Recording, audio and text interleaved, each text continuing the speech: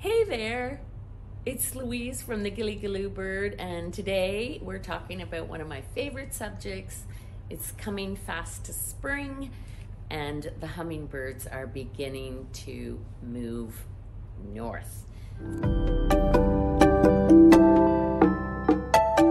In eastern Canada, we get the one type of hummingbird, which is the ruby-throated. And right now, when I look at my tracker, I see that they're already at Tennessee. So my thoughts are it's time to make sure we can find our hummingbird feeders, and I just want to go over a few tips and things that you can do to help bring hummingbirds to your yard so that you can enjoy them. We have a good variety of feeders, and one of the ones we really like are these that are really good quality. That's a polycarbonate. The nicest part of having something with this type of material that it's made of, it won't leach. So when you're putting the nectar in here and you're getting the sun on it daily, it's a higher quality than a plastic. So therefore there's nothing that's leaching out of the plastic into your nectar. So I really love all the feeders that we bring in. Quality is one of the things that is very something we really want to have in our products because it's for the betterment of the birds. So when you look at something like this, you'll see that there is a cup on the inside, and then there's the ports that the hummingbird would feed out of. And interesting enough, they do land. It's fun to watch them when they're still. But if you're in a place where you battle either earwigs or you battle ants, this is called a moat. And you put water in there, and then you would put your nectar in this part. And that saves you from, when the ants come down and they come here, they can't get from here to here because that's filled with water. So each time you go to refill and put your nectar in, make sure to put fresh water. One of the things about is to make sure you clean it well, but do not use soap and water. Hot water is all you need, and you can scrub it or wipe it out really well. I'm not sure how well you can see this. There's little nibs right here. If you can just see, they extrude right there. There's nibs that you can get to put on these, and what that helps with is if you have an issue with wasps. The other great thing is the design of these. See how they're all raised? It's more than just a pretty design. When it's raining, it helps make the rain flow away from the hole as opposed to going right into the nectars. And you will find that in each one of the ones that we bring in. This is another style, a little bit different color, but it too has the ant moat. And when we're talking about wanting to feed the hummingbirds on a window, we have the same thing for a window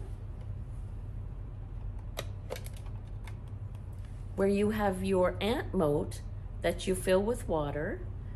There's suction cups that go on the back, and then you'd put your nectar in here. But when it comes time to refilling it, you're just able to take it out or slide this off, so this gets washed as well as this. I think it's very important, especially with hummingbirds, to have a clean product, and that is cleaning it out every time you refill it. For those that have lots of hummingbirds that come to your yard, there are ones that you can fill more nectar in, and then it goes down to the base, and once again, this part's glass, this part is a really good polycarbonate, which is raised the same as the others. When you do have a hummingbird feeder like this and you're hanging it, on a hook. There is no ant moat. And if you still have that pesky problem of ants or earwigs, what we have is an ant moat. There's a hook that goes here that hooks here. You fill this with water, and then you would hang this on your hook. There's your water. Your nectar is free of any of those pesky little ants or earwigs. If you're a patient person, there are these little handheld hummingbirds, and you're out there and you just quiet, and they'll come to you and they will drink right out of this little handheld hummingbird feeder. You know, when you want to be in nature, why not, you know, be a part of it and helping it? It just makes you feel so good. Fun fact about hummingbirds, when you have more than one couple in your yard, you'll see them zooming in and out of each other. It's almost like a battle in flight. Hummingbirds are very protective of their food source. So what has been developed here in Canada, we call it a hummingbird swing. It has this red ball, and that is what attracts the hummingbirds to it. And you put it in a place where it can watch its food source, and it'll sit here and watch its food source, and then you're able to see the hummingbird and maybe even grab a few pictures. So it's a fun thing to have in your yard if you want to see them where they're close up, where you can see them close to where your feeder is, and maybe get a few of those pictures that you're looking for.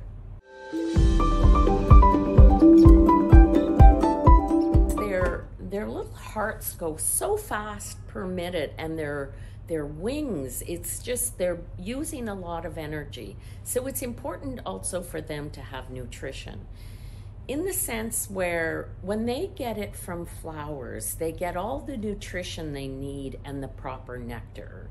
What I like for our hummingbirds is we have a hummingbird food, and I believe the hummingbird food that you give is important. It would be to make sure that there's no dye in it. This would be clear, and it's been put together by an ornithologist. And what this has in is natural nectars, and it also has vitamins and minerals that help the bird and nourish it, as opposed to sugar and water. As our sugar is so over refined, it has little nutritional value in it. So it's a powder, and you just mix 4 parts to boiling water, and when it cools down, you refill your hummingbird feeder, and then the rest you put in the fridge for the next time that you're going to use it. So when helping anything in nature, it's about making sure it's a quality and that it's good for them, because we want to work with them and we want to be able to enjoy them without any hindrance to their lives and what they're here to do. Thank you for joining me on this hummingbird trip.